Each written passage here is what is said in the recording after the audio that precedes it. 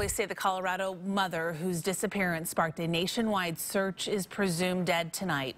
The mom went missing after Thanksgiving, and early today her fiance was arrested in connection to her disappearance. He is now in jail and charged with her murder. Kelsey Bear, the story is making national headlines and bringing heartache close to home tonight. Kelsey was born and raised in Moses Lake, and tonight some of the people who watched her grow up gathered together in grief.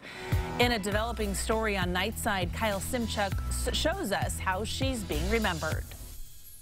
Members of the Moses Lake Seventh-day Adventist Church have spent the last several weeks praying for Kelsey, her family, and investigators. There's been an aching in our hearts of pain that doesn't go away.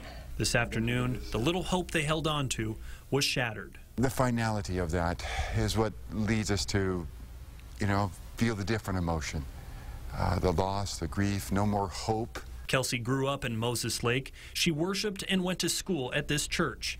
Now the people who knew and loved her are grieving together. Everybody's devastated, and we don't know what to do, so we came together to pray for her family tonight, that God would just be with them, comfort them. At tonight's vigil, people wrote letters to Kelsey's family. They're just a loving family, and they were an integral part of our church. Everybody loved them, and everybody loved Kelsey. They also took time to remember the bright young woman who grew up before their eyes. We just watched her. She matured through the years. She turned into a beautiful young lady. Kelsey's church family is now forced to process her death while police continue to search for a body. Hard to believe that a girl like Kelsey could have